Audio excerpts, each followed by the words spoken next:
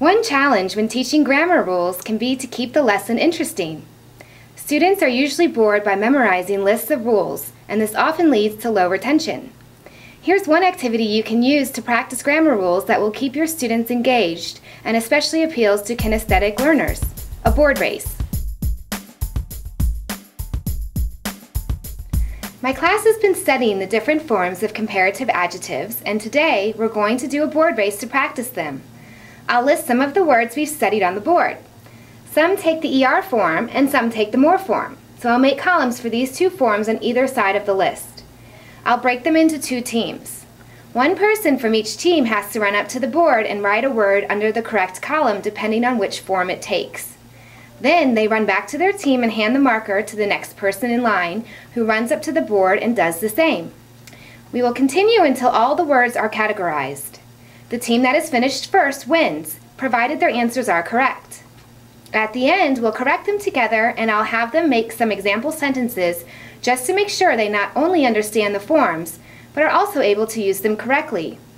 One thing that can go wrong in this type of activity is that the students walk rather than run to the board. So I'm going to offer a prize to the winning team to encourage competition and keep them motivated. So now we're going to play a game. It's a race, okay? Woo! Right. So we have a list of words. You need to choose which column the word goes in. So for example, small, when we're comparing two things, does it become smaller or more small? Smaller. Very good. It becomes smaller. So what you need to do is write the full word, smaller, in this column, okay? Or in whichever correct column. And whichever team wins gets chocolates. Okay, so we're going to do an example. First one is an example. Okay. Ready? Ready? Ready. Set, go! Okay, and then I go back to the next person. Okay. Okay, good job. Let's get rid of this. That was an example. Okay, are you ready? Yeah. Get set. Go! Go, go,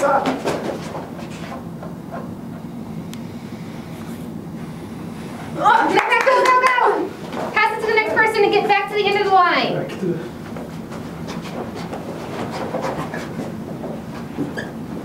Go, go! Go, go! Go! Go, go, go, team! Oh, it's close. Oh, go!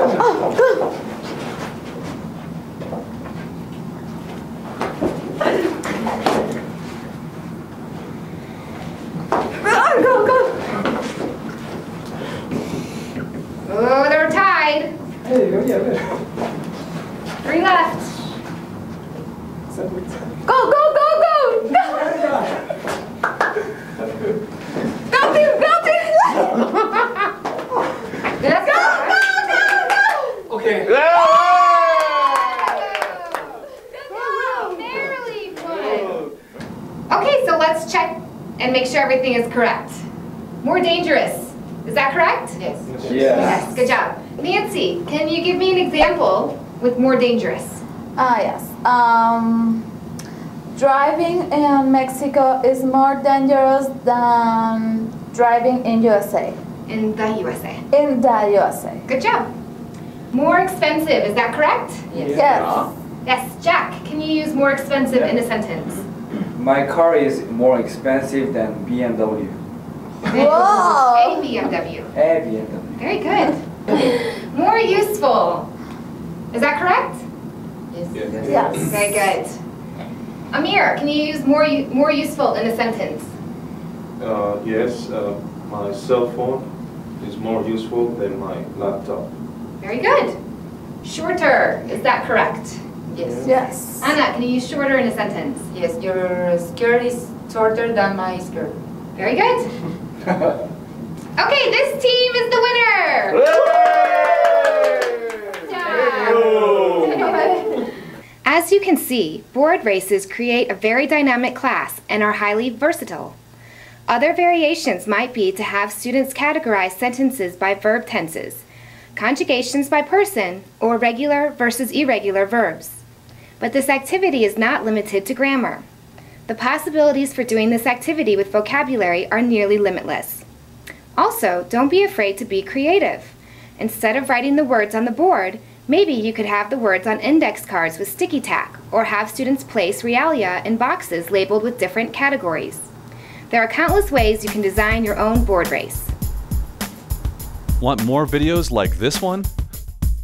For over 100 how-to videos on teaching English as a foreign language, check us out at TEFLvideos.com.